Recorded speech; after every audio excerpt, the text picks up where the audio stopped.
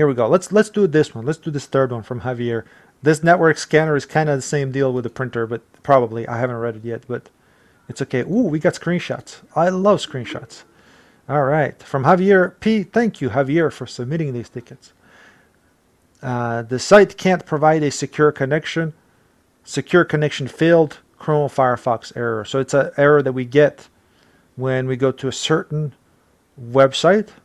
Hi, Cobbleman. I'm having an issue when I try to access VPN portal via IP address on Google Chrome or Firefox. Well, first of all, you should be using the web browser, or the not the web browser. I'm sorry, the website name, I should say, or domain name instead of the IP address. If you have to use an IP address for some reason, then there's an issue with DNS, which is another issue. The error I receive is the following on both web browsers, Google Chrome and Firefox. This site can't provide a secure connection. IP address uses an unsupported protocol. Error SSL version of cipher mismatch. Okay, so right now this tells me that there is an issue with the certificate, the security certificate for the website. On Firefox, the error says secure connection failed. Error during connection. Okay, we'll check these screenshots out. Any suggestions, please? Yeah, absolutely. We'll take a look. Love the screenshots. Love the screenshots. All right, here we go. So secure, okay. SSL version. This site can't provide a secure connection.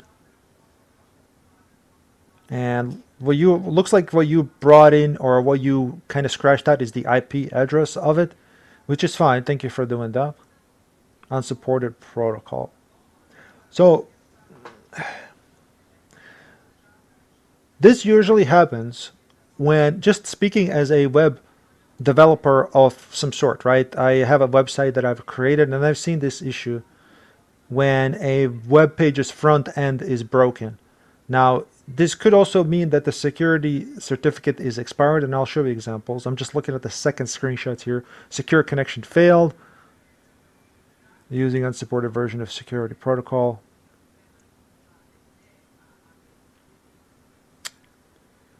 Okay. So it's kind of the same deal, it's just a different browser. So as a web dev, here, let me show you something here. As an amateur web dev, and you don't need to be a professional to figure this out. As an amateur web dev, this is some basic knowledge that you should know as a help desk if you want to be a pro help desk guy. So let me show you this. I'm going to ping my own website, cosmicnovo.com. So here's the IP address for that, and it comes up here.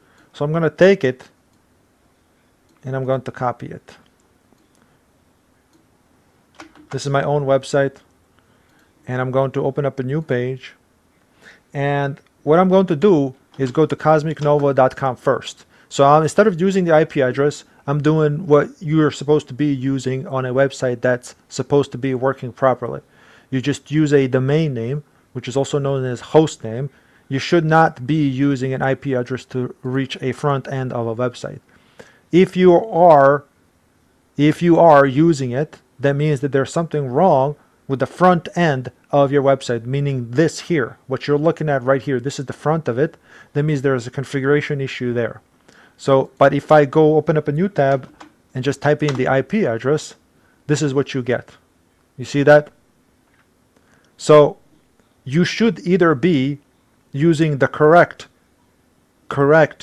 host name or the domain name. In my case, it's cosmicnovo.com. Or if you're constantly using the IP address, this is what you're getting, right? So if you look at this now there's suddenly an issue with security certificate, right? And here it is. Net error cert authority invalid. Now let's see what your error is in comparison. I think it's something similar.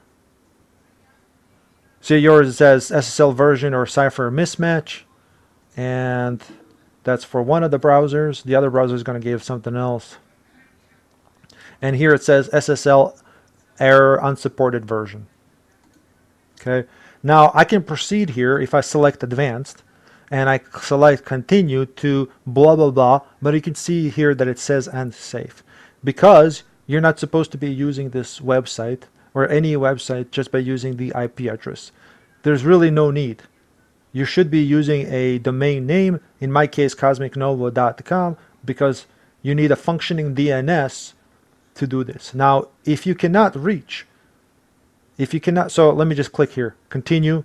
You see that? And it's going to go to the website. It's going to work fine, except I'm going to have this glaring error that the HTTPS is not working, meaning that the encryption, any data that you send to this website and any data that you receive is now not encrypted, because I'm using the wrong version of the website. But if I go back to using a regular version of the website, you can see that it's completely secure. Connection is secure because I'm using it correctly. And this is why this is a configuration issue on the website itself. So you need to fix the front end or start using regular website names. So you should not be using an IP address just like I did here, because you get those type of errors, right?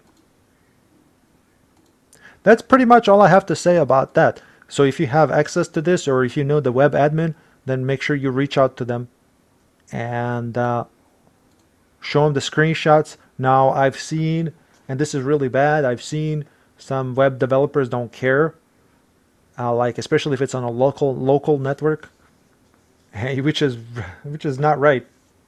I would not. I mean, what can you say about that? They need to fix it.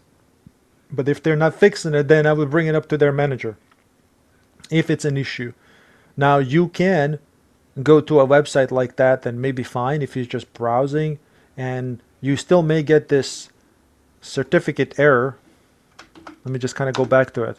You still may get this security error or something similar. Well, mine already I already told it that it's okay to go here.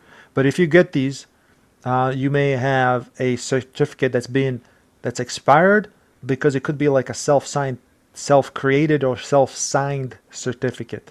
It means it's not approved by a third party. In this case, it could still be encrypted, except the website is not, the security for the website security certificate is not verified by a third party. You know, that could still be the case, but I have a feeling your issue is that the front end is broken and you're not using a regular website name, domain name, for accessing this website. It's a great ticket. Thank you for submitting it. I'm sorry that you're having this issue because it's a bad issue, but it is what it is. You may be able to proceed with it, but you know, it's definitely a security issue with the certificate itself. I'm going to say this issue is related to web sites certificate or the front end of the website needs to be fixed. Please see my video for details.